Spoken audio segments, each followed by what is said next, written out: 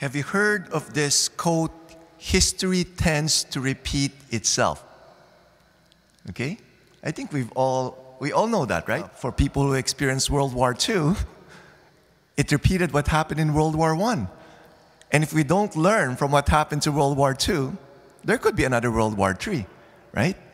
History tends to repeat itself. Yesterday, the first reading in 1 Maccabees, there was this king, cruel king, King Antiochus Epiphanes, okay?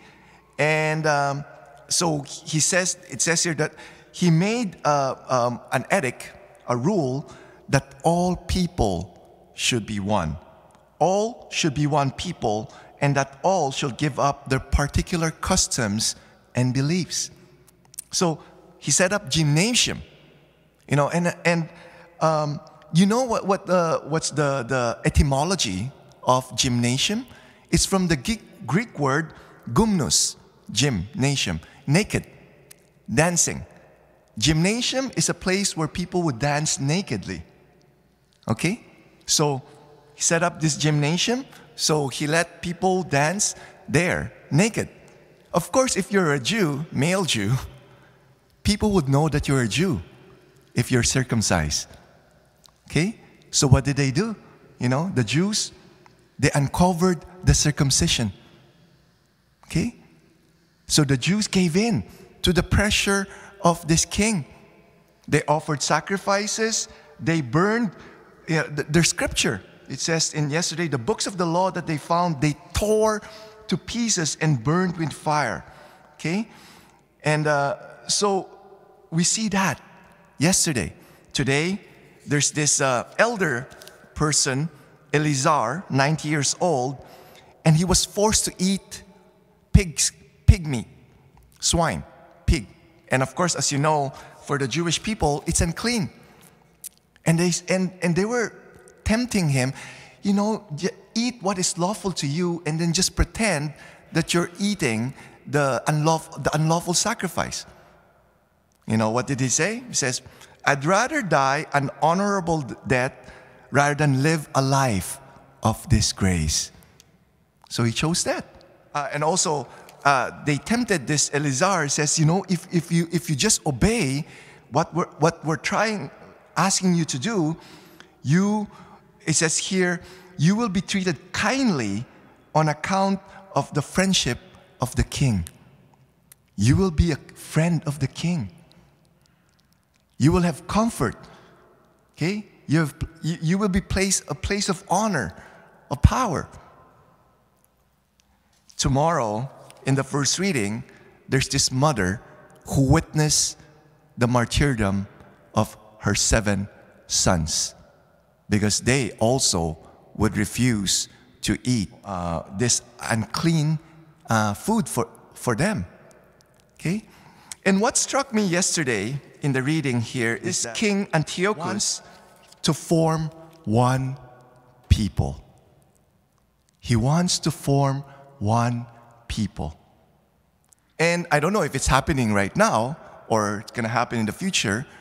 You know, for the Antichrist to come, he needs to have a structure. He can't just appear.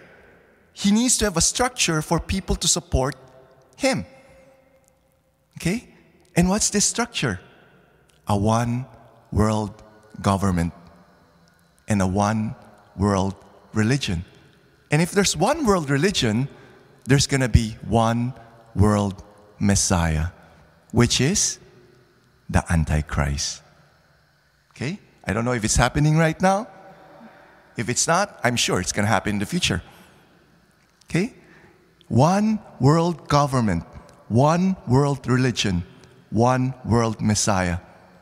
Which means all other religions would need to be suppressed, especially Christianity.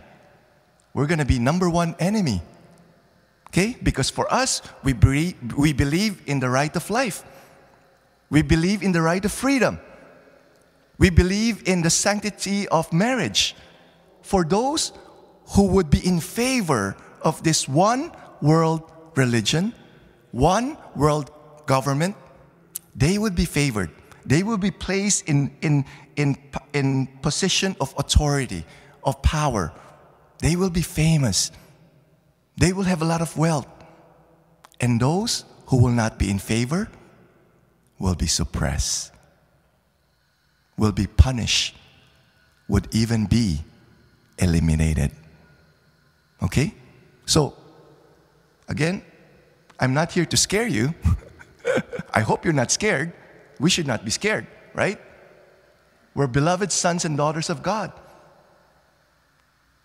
There should be no fear. There should be no fear.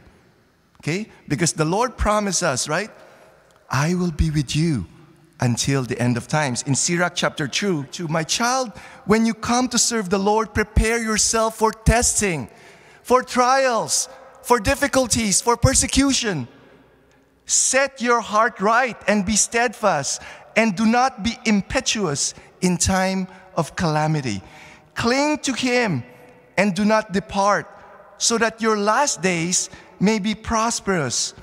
Accept whatever befalls you, and in times of humiliation, be patient. For gold is tested in the fire, and those found acceptable in the furnace of humiliation. Trust in Him, and He will help you. Make your way straight and hope in Him. You who fear the Lord, wait for His mercy. Do not stray, or else you may fall. The Lord is giving us the grace to persevere. We know what we're going to face. In Scripture also it says, for those who persevere to the very end, they will be saved.